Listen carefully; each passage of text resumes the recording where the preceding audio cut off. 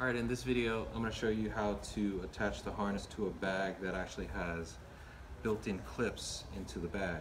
So this particular bag, the straps here are sewn into the shoulder straps itself.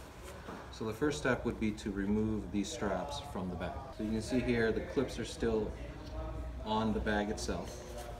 So the product comes with 4 of these straps here.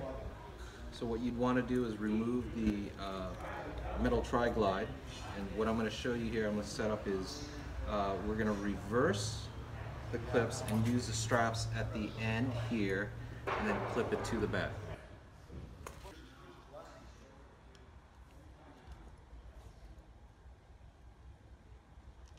Okay. And now with your harness, you just connect the clips. You start with the 2 lower, okay? And then you roll this around and you connect the top 2.